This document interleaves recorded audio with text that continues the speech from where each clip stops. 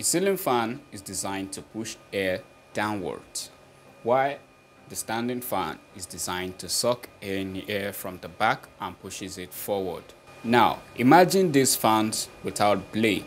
A ceiling fan without a blade will not be able to push air downward, and a standing fan will not be able to push air forward. But there is a fan called the Dyson fan, and when you look at this fan, there is no blade you can see. It does have blade, but the blade is hidden under, which is why so many people call it a bladeless fan. There are lots of questions about this fan. How does this fan work without visible blade? How does a fan with a blade hidden right under gets more air to supply out? And unlike the standing fan that the blade is mounted right onto the motor, which allows it to suck in air from the behind and pushes it forward, how is this Dyson fan is able to take in air and pushes it forward? In this video, I'm going to explain everything about the Dyson fan. I've made a well-detailed card design so I could explain this to you and show you everything you need to know about how this fan actually works. I've also taken the liberty to 3D print one so as to show you that this Dyson fan does actually work. Before we get started, please like this video and subscribe to the channel, and let's get started.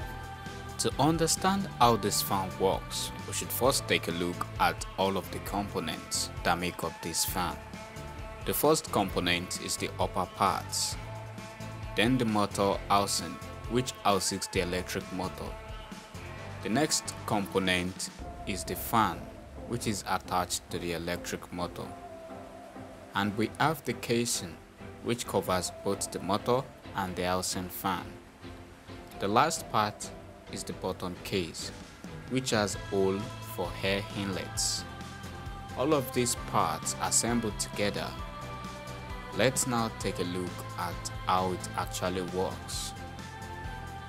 Firstly, let's take a deep dive into the upper parts. The first thing you'll notice is the hole at the base, which its basic function is to let air pass through. The air passage leads inside and it creates a ring of slit around the part, which is where the air coming in escape outwards. With that in mind, when the fan starts to rotate, it sucks in air from the bottom case, and this air goes up through the side of the motor housing into the hole at the base of the upper part.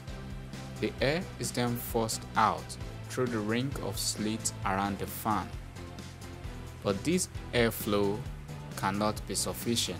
As the air is being pushed out through the slits, it drags along the surrounding air, which creates an area of low pressure at the back of the fan. This in turn starts to pull in air from the back of the fan, and the air exiting the ring contains air from outer region, which in turn multiplies the air supply. And this is how the bladeless fan works. Now that you know how this works, I printed all of the parts in PLA so I could test if this will actually work.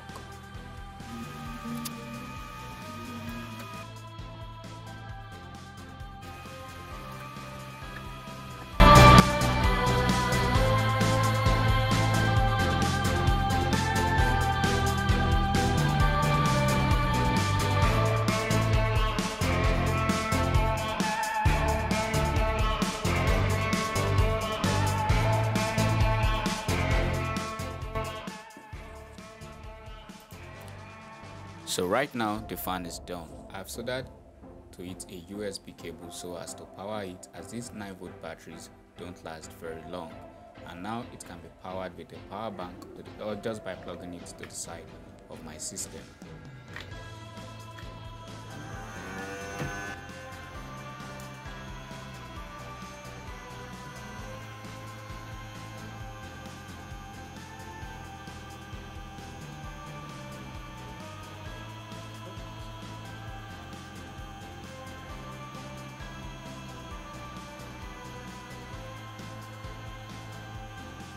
It does make a lot of noise because of friction and because the blade is not placed very well, which causes it to wobble and it makes a lot of noise, but this is a very minor problem, as I can just open up the fan and replace the blade.